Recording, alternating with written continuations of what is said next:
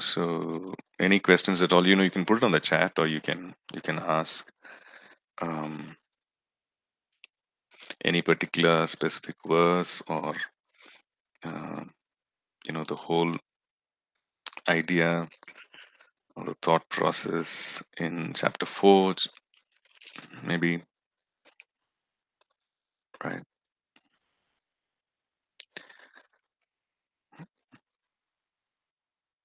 Okay, so it's good that we get clarity, or we be clear in our own minds about, and understand, why um, um, why Paul is, you know um, the intensity with which Paul is actually addressing the issue, right?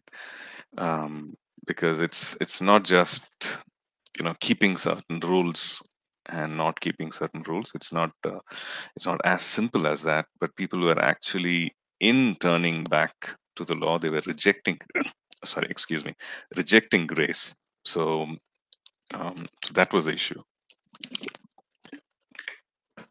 Okay, um so the thing is, practical application, for today's church. um, we need to be careful in not pushing people, into the law. We might not do it, um, uh, with regard to the Jewish law, but we might be, you know, without our knowing, adding certain things to the work of grace, and maybe teaching that mixture. Yeah, Kanan, I see your message. Well, actually, Thomas, he sent me a message saying that he's unwell. Um, and that he'll attend the next class, so he's not well. Um, yeah, probably you can. Did he say that he's trying to? Sorry, Kanan. So did you say that he's trying to join and he could not? Did he say anything like that? He's unable to join, is it? I see. Okay. I'm not sure what is the issue. So anyway, let me try and yeah, send him the link to his WhatsApp. It should not be a problem, actually, if he's checking out the class stream. Right. So just give me a second. Okay.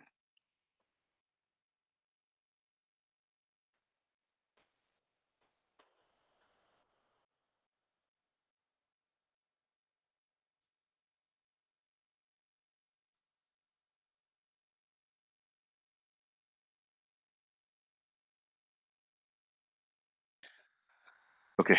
So that's done. Fine.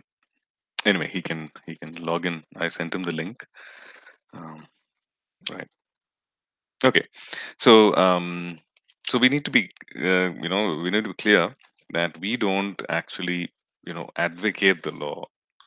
While it may not be typically the way it was then, or referring to the law that we see there, and but we unknowingly, we might be teaching the church, or we might be teaching other believers certain things that which are contradictory to grace, or we might teach it in addition to grace, saying, okay, this also you need to do, this also you must keep. um so we just need to be careful of that, right? Okay. Okay, let's look at, if there are no questions, then we'll go into chapter 5, but feel free to ask whenever you have any doubts or questions. Okay, so chapter 5, we read through verses 1 to 6. So verse 1, right? Chapter 5, verse 1: stand fast, therefore, in the liberty by which Christ has made us free. So he's saying, stand fast. And the word used there, the Greek word there for stand fast, meaning you stand your ground, stand firm. Okay, so you continue in it, be strong, continue in it, do not move. Okay, that's what it means. You persevere, continue in it. So, which meant that yes, there will be times when these kind of suggestions come, these kind of teachings come, but you stand firm. Stand firm in what? Stand firm without moving, being strong in the freedom, in the liberty by which Christ has made us free. Okay, stand firm in the freedom, in the liberty that Christ has given us. You know, the truth always sets us free, right? Which is what the Lord Jesus said, that you will know the truth and the truth will set you free. Truth has this ability to set us free, right? Set us free, not to set us free to do whatever we want or against, even in fact, if you look at it, that's the thing. You have free will. You have, you know, you can, if you want to, you can like disobey and walk away. But the fact is, the truth will always empower us and set us free to obey, set us free to follow, set us free to walk in the truth. Right. So, so he's saying, stand first, stand fast, be strong in the liberty, and don't be entangled again. Do not be entangled again with the yoke of bondage. Don't go back, because that entangles you, that ensnares you. Right. So you don't be entangled again into this bondage. Okay. So you've been set free, stand firm in it. Okay. Verse 2.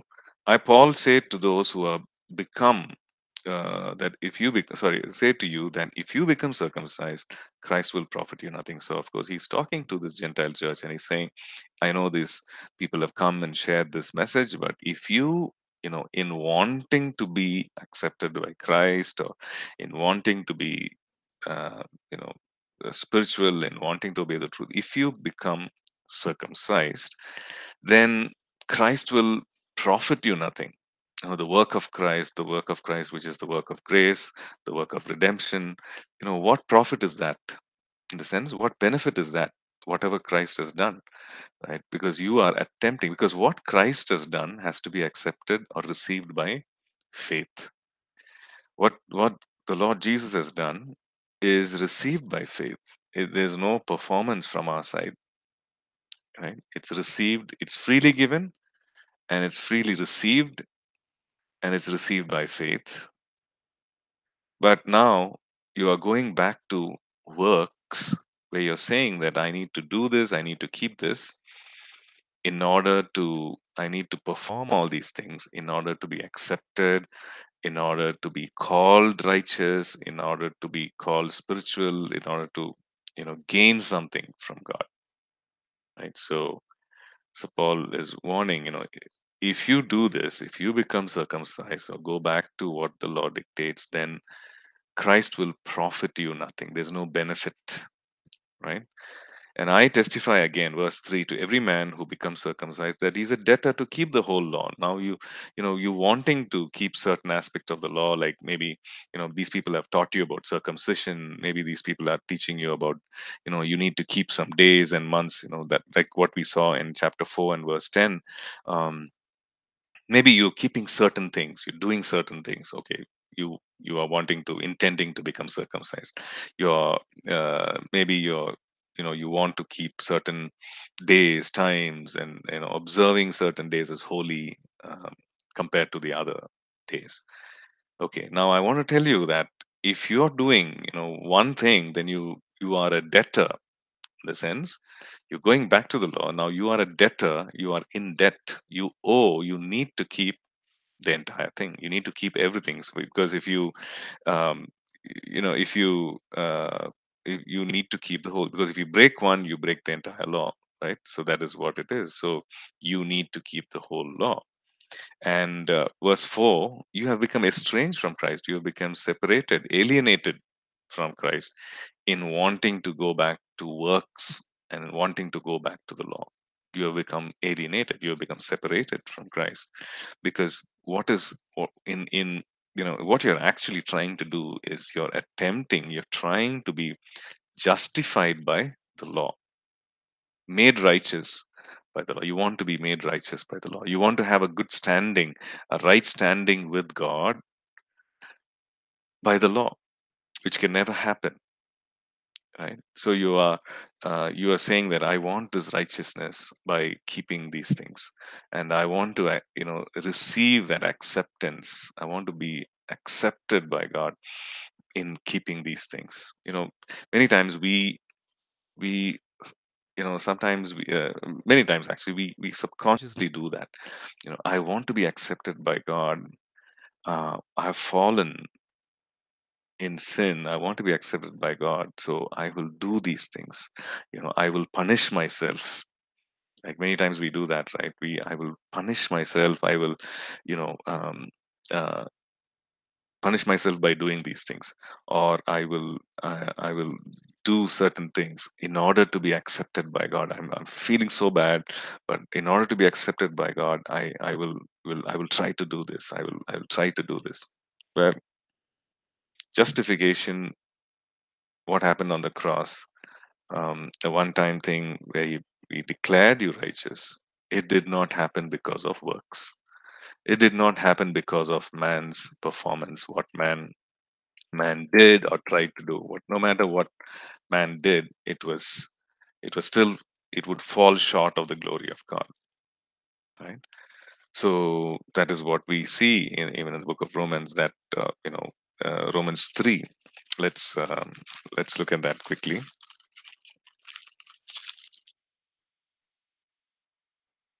Okay, for all have sinned and fallen short of the glory of God,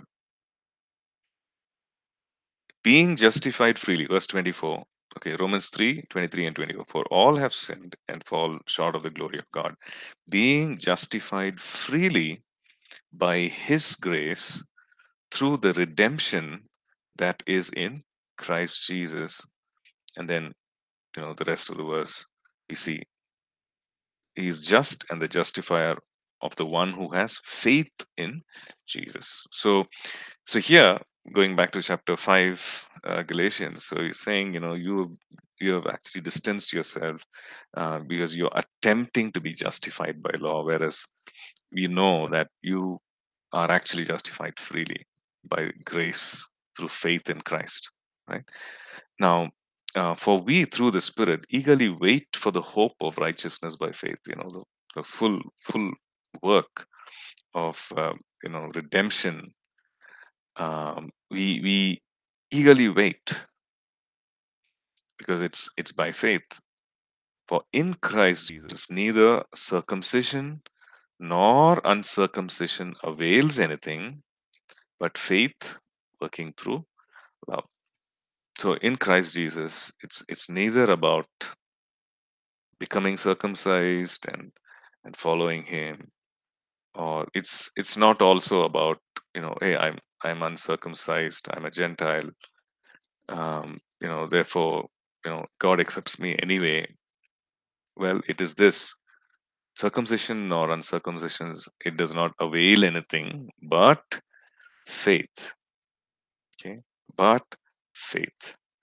Faith in Christ, faith in the finished work of Christ, faith in what He has done and what He's freely extending, so that you might receive it by faith. Faith working through love.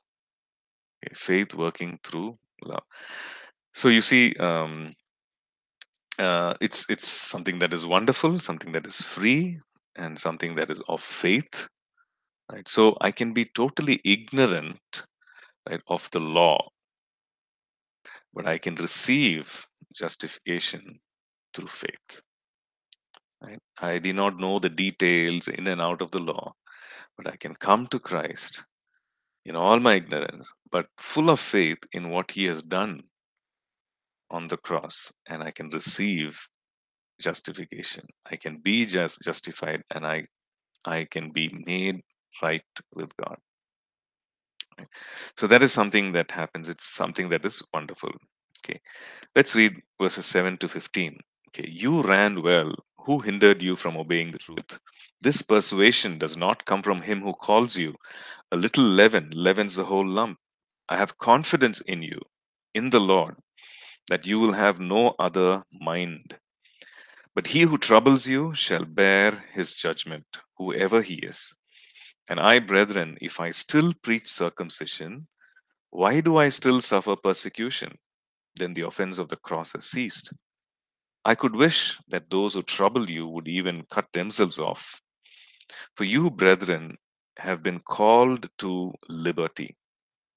Only do not use liberty as an opportunity for the flesh, but through love serve one another. For all the law is fulfilled in one word, even in this: you shall love your neighbor as yourself. But if you bite and devour one another, beware lest you be consumed by one another. Okay, so here he asks the question, verse 7: who hindered you? What stopped you, or who stopped you from obeying the truth? Okay, so similar to another question that he asks, right, in chapter 3 and verse 1: who has bewitched you that you should not obey the truth? Right. Similarly, he asks the Galatians a very, you know, like thought-provoking, something that will cause them to stop and think about what they are doing. So he asks such a question. He says, "You ran well," meaning, of course, running is again figurative, like it's a figure of speech, like we see in Hebrews. Um, run with endurance, meaning you live your life, you live your entire life. Um, you so that is referred to as walking or running, right? So saying, run. Who hindered you from obeying the truth? You ran well, you were running well, you were actually living well. So who hindered you? Okay. This persuasion does not come from him. So this, in case you're thinking that this message and this call to, adhere to the law or to keep the law, right? If you're thinking that that is from God Himself, well, that is not true, right? Because this temptation does not come from Him who called you, or this persuasion does not come from Him who called you. Um, so in in verse 8, he's used the word, that Greek word persuasion. It means something that is very deceptive. So it's a persuasion. It's like temptation. Maybe you can even consider. Uh, uh, so it's a deceptive persuasion. Something that brings you to bondage. So he's saying this persuasion does not come from he who called you, from him who calls you. Like does not come. That is not the origin. God, the Father, is not the source. Jesus is not the source. Right? The Holy Spirit who leads you, He's not the source of this persuasion. Right? So if it is not from Him, then you know who it is from. Right? So it is error. It is not truth. It does not come from the one who is called the truth. So any persuasion to the law, any persuasion to for Christ plus something else, any persuasion or any kind of teaching which is referring to yeah, salvation, yes, it's through Jesus, but you also need to do this in order to be saved, in order to be righteous. That does not come from God. So it's a warning signal. It's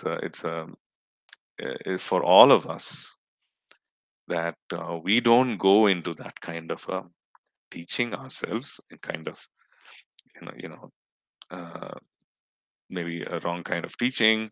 We don't go into that kind of deception, because it's very plain, very clear. And also it's a warning that we also do not do the same thing, as ministers, as believers, as disciples, maybe people who are called to minister, in our own ministering, in whichever setting, whether it's a small group of a few believers, whether it's we are pastors preaching to hundreds, thousands, whatever. It's a warning for us that we do not do the same thing, right? Because this does not come from he who calls us. This persuasion does not come from who he who calls us. Okay. Okay. So in verse 9, a little leaven leavens the whole lump. Now this is what we need to understand, that it could be one small thing that we add on. You do this and you keep this also. So a little leaven leavens the whole lump. Okay. One thing is about the teaching, right? It corrupts us. It could be a small thing, but it corrupts us. Also, the fact is that even if there are few people in the gathering and they are following this, yeah, they are advocating this, they are teaching this, now they are going to be influencing the entire group. So we need to be careful about this. We need to be warned about this. I think we read that in Corinthians also, right? Corinthians talking about this person who is having an immoral lifestyle. So there he says, a little leaven leavens the whole lump. The same usage, saying that this is what happens, that they are going to be influencing, they're going to be uh, bringing everyone down, right? So you need to do something about it. Okay, you need to intervene. You need to bring in correction, bring in change. So a little leaven leavens the whole lump. Verse 10: I have confidence in you in the Lord that you will have no other mind. Okay, no other thought pattern, no other decision, no other mind. In fact, he's saying, don't even think about it. I have confidence in you in the Lord that you will have no other mind. Um, but he who troubles you shall bear his judgment. And he goes on to say, if I still preach circumcision, if I am preaching the law, if I'm preaching circumcision, if I'm going around traveling wherever I'm going, and if I'm telling people, hey, you need to keep the law, you need to go back to the law, you need to be circumcised, if you think that I'm doing that, then why am I being persecuted? Have you thought about it? So in other words, he's saying, I'm not teaching that. Like, I'm teaching people to get away from that. And which is why I am being persecuted. I'm being persecuted for teaching the truth, for speaking the truth, for guiding people into the truth. And which is why, like we saw in the previous chapter, the there is this struggle, there is this persecution. Those who are born according to the flesh are persecuting those who are born according to the promise or according to the Spirit. Right. So, if I'm doing this, why do I still preach? I mean, still suffer persecution? Because the answer is this: that he's not preaching uh, and saying that people should go back to the law, keep the law. Okay. So this is this. I wish. Then he says, then the offense of the cross has ceased. Now, which is, again, he's bringing a very important truth, that the cross and the message of the gospel is offensive. Okay, because it is offensive. It is a stumbling block to people. Like like he says, for the Greek, it is a stumbling block. The cross is a stumbling block. Okay, where do we see that? In Corinthians, where First Corinthians chapter 1, right? We can go there. First Corinthians chapter 1 and verse 21. For since in the wisdom of God, the world through wisdom did not know God, it pleased God through the message of the foolishness preached to save those who believe. For Jews request a sign, and Greeks seek after wisdom, but we preach Christ crucified. Okay, so what is he preaching? Christ crucified. The Lord Jesus crucified, dying on the cross. So that is what he's preaching. To the Jews, a stumbling block, and to the Greek, foolishness. But to those who are called, both Jews and Greeks, Christ, the power of God and the wisdom of God.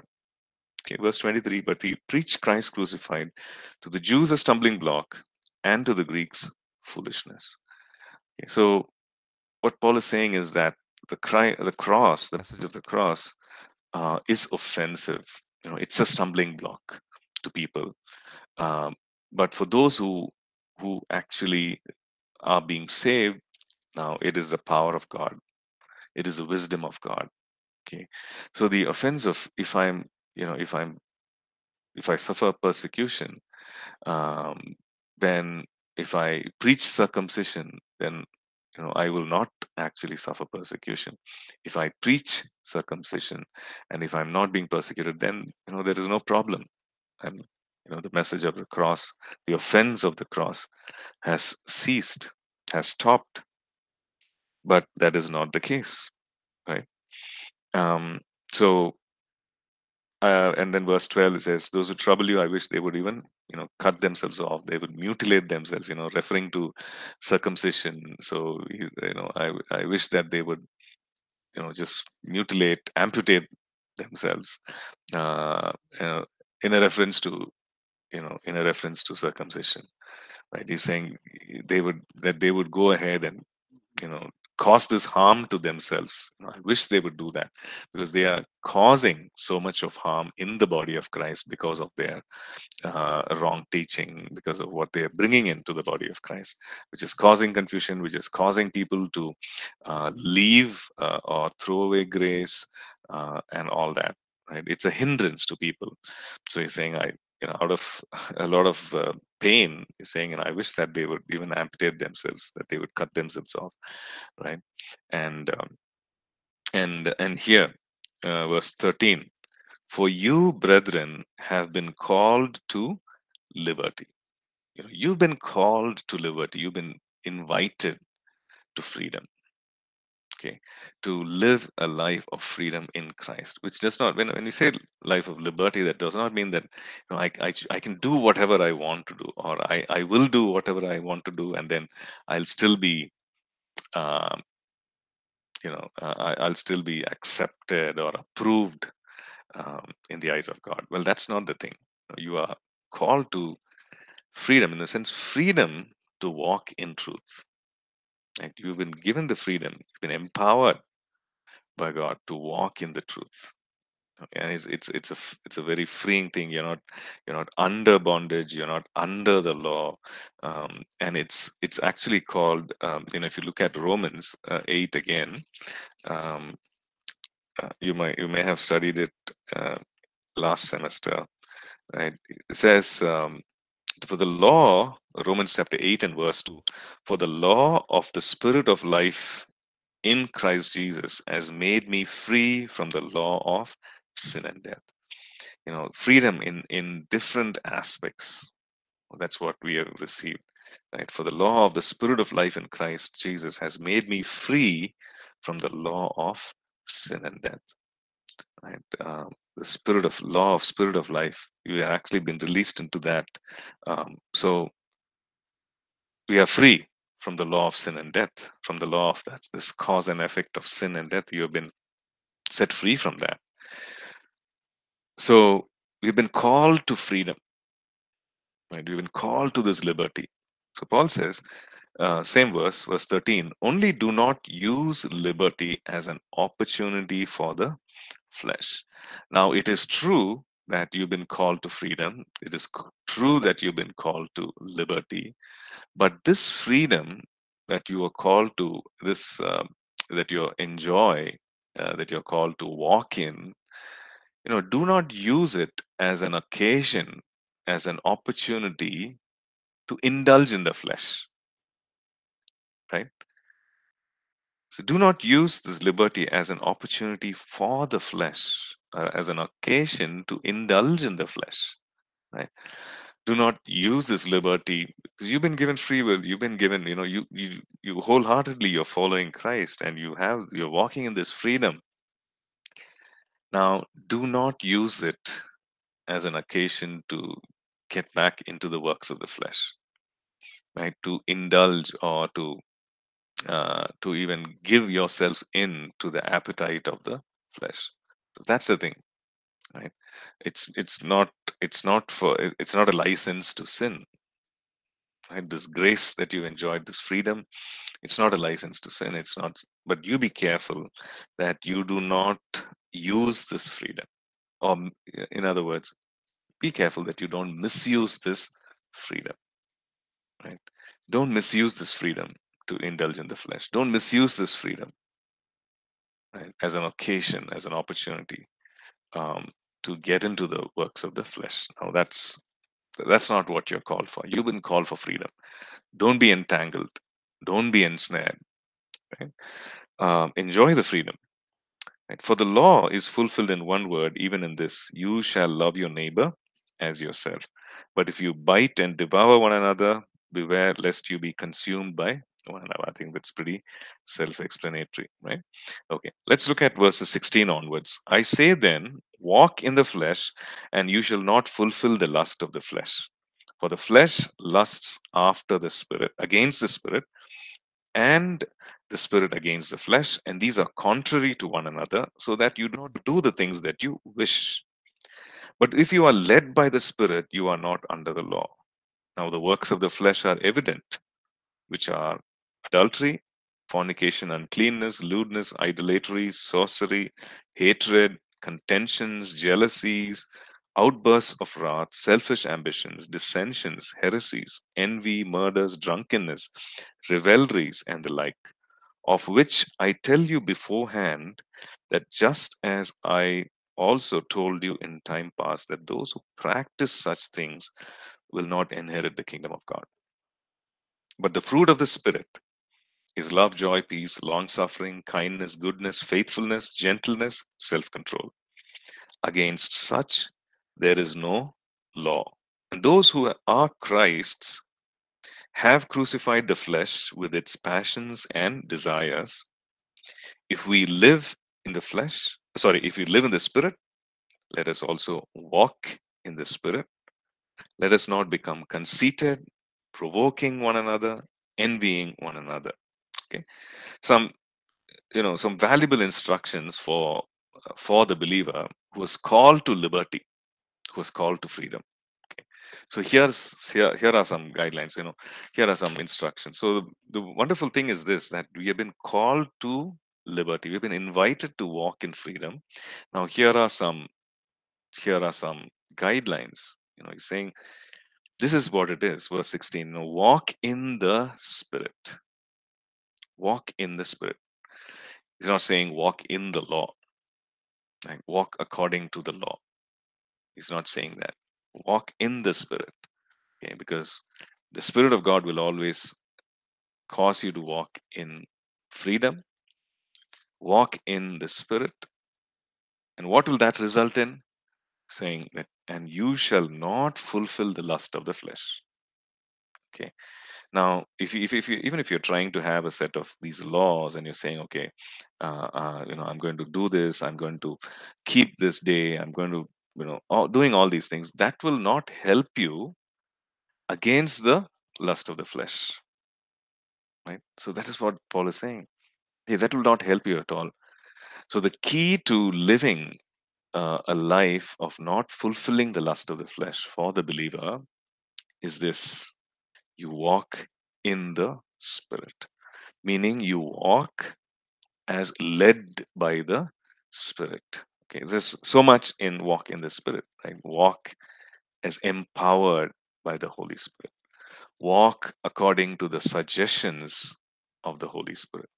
Walk according to the leading of the Holy Spirit, the prompting of the Holy Spirit. Right? So saying walk in the Spirit, and when you do that, you shall not fulfill the lust of the flesh.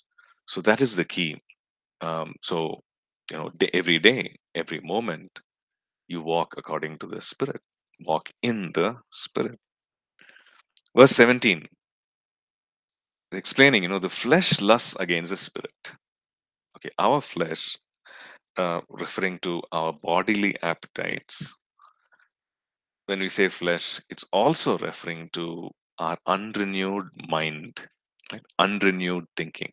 Our mind, which has not come under submission to the Word of God. Right? which has not been brought under submission to God. Maybe, there could be just one area where our thinking is not according to the thinking of the Holy Spirit. Right? There could be one area where we're saying, in this, I'm still thinking according to like how the world would think. I'm still thinking according to the ways of the flesh. Right? It is not brought in subjection to the ways of God. Okay, so he's saying the flesh actually lusts against the spirit,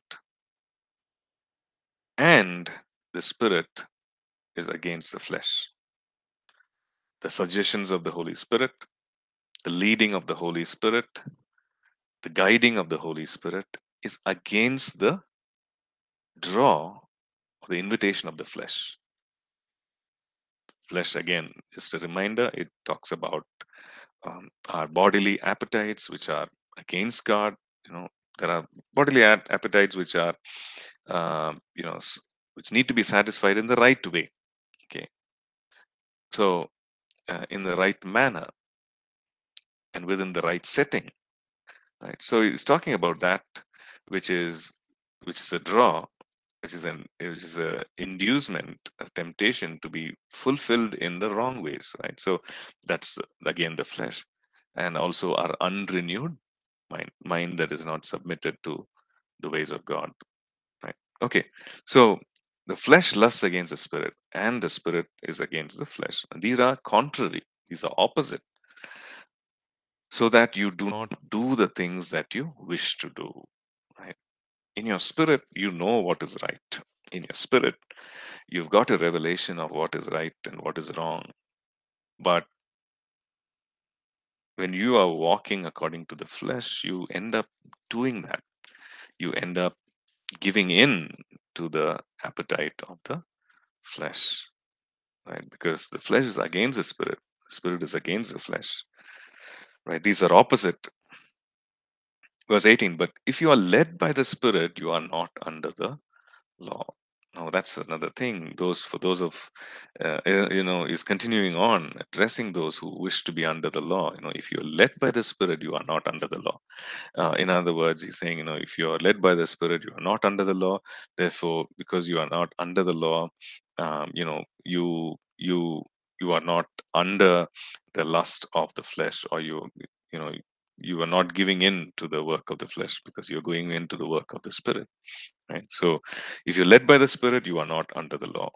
Verse 19. Now the works of the flesh are evident. So here, 19 onwards, all the way up to 20, 22, 23, contrasting what is the work of the flesh. Now already is established that the flesh is against the Spirit.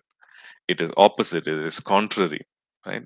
So he's beginning to explain. Okay, now this is the works of the flesh. What are the works of the flesh?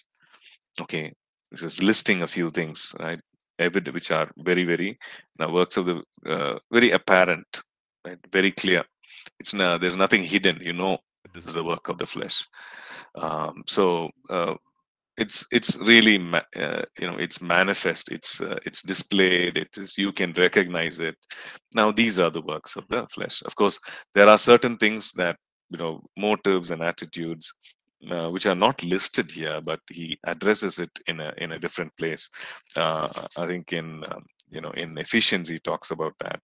Okay, so we can we look at that. But here he's talking about things that are very, very apparent, which are very easily recognizable. These are So he gives a list of that. What are those things? Adultery. Okay, so he's addressing married people who are trying to, or who are having a physical or emotional relationship with others apart from their spouse. So adultery, fornication, a physical sexual relationship outside or before marriage, fornication, uncleanness, lewdness, so all these things, indulging in sinful works of the flesh, lewdness, which is brazen, which is completely, you're rebellious and you're openly sinful, openly going against God's laws, lewdness, right? Then idolatry, sorcery, hatred. You see the list: hatred, deep hatred for someone, saying that I hate this person, I hate it. Even this whole thing of hatred, contentions means fighting, loud quarreling, jealousies, outbursts of wrath, right? Anger, great anger, and an outburst of that anger, resulting in maybe hitting out, and all this, um, fighting, hitting out because of anger, maybe uh, because of great anger, maybe breaking things. All these are outbursts of wrath, right? So Paul is saying that, listing out these things: contentions, jealousies, outbursts of wrath, selfish ambitions, dissensions. Again, dissensions meaning, it's the opposite of unity, right? Dissension, being separated, division, right? And arguments and everything, bringing about division rather than unity, dissensions. Then what else? Heresies, wrong teaching,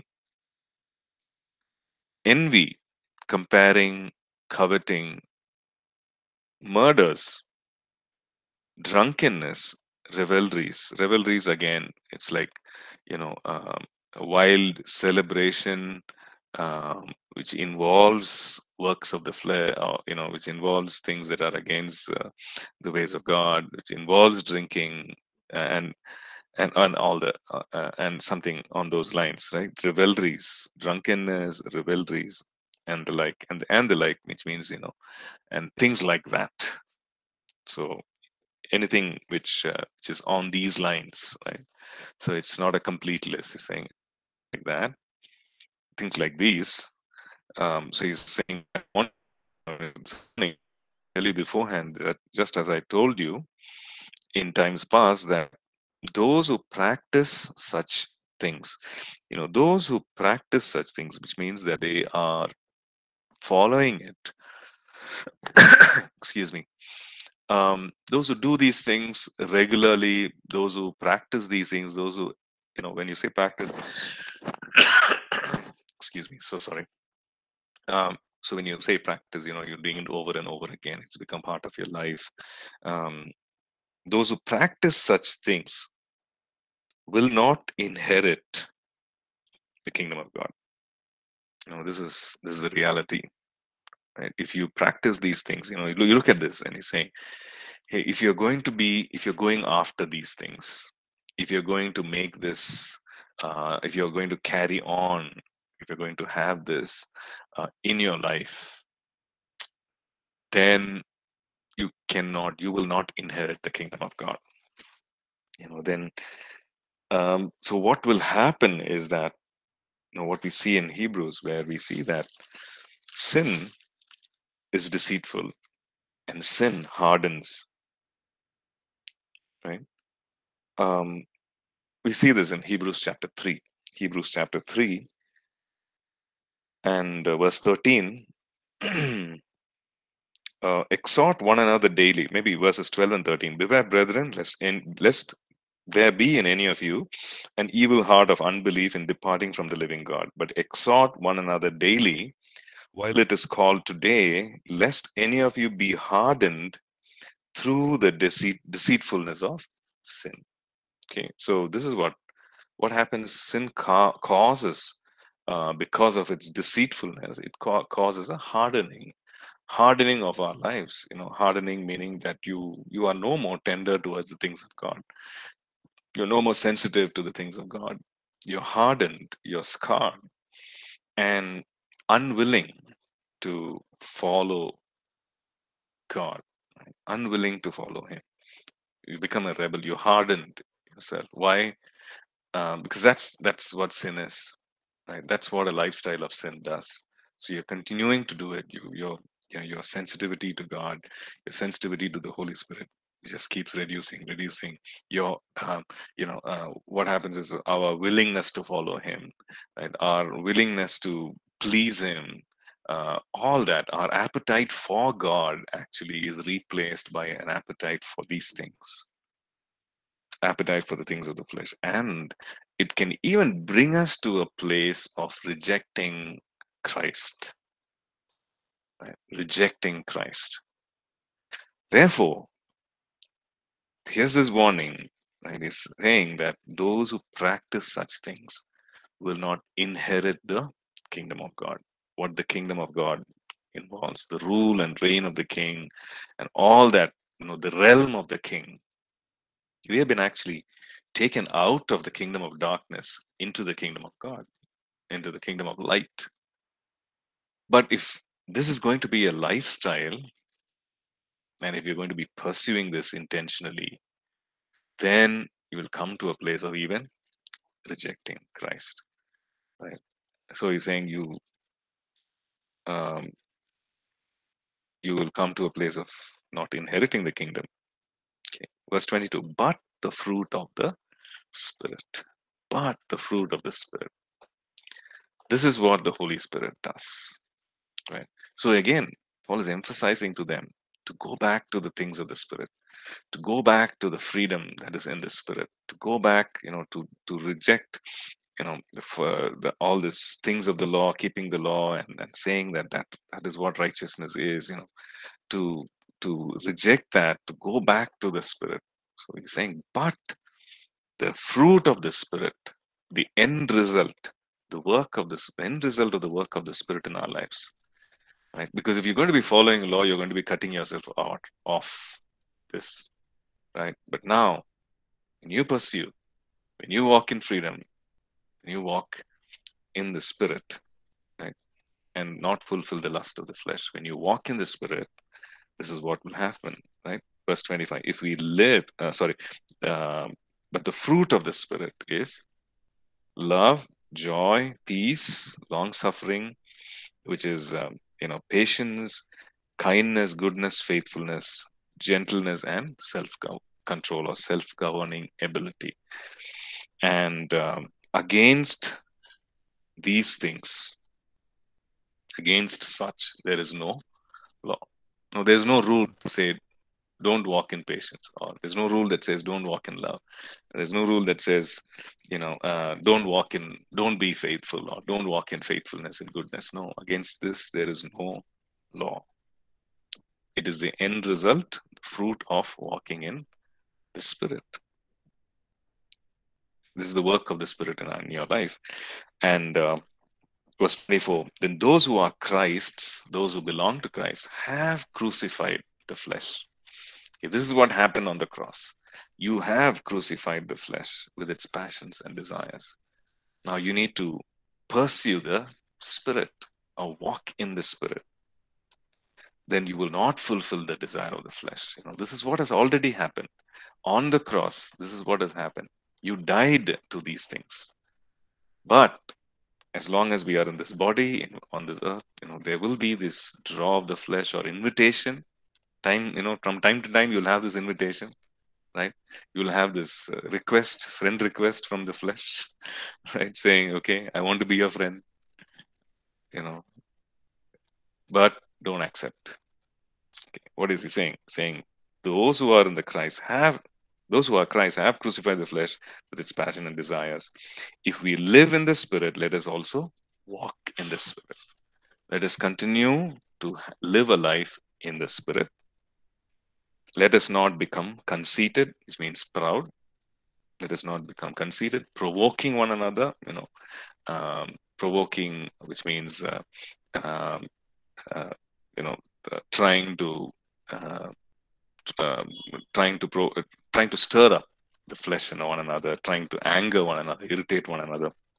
Right? Let us not become proud, and let us not do that, or even envying one another. Right? Let us not do that. Okay.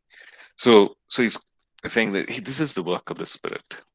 So continue to walk in the Spirit, continue to live in the Spirit, and when you do that, you will not fulfill the desires of the flesh. You will not satisfy the invitations of the flesh, you will live a overcoming life, right?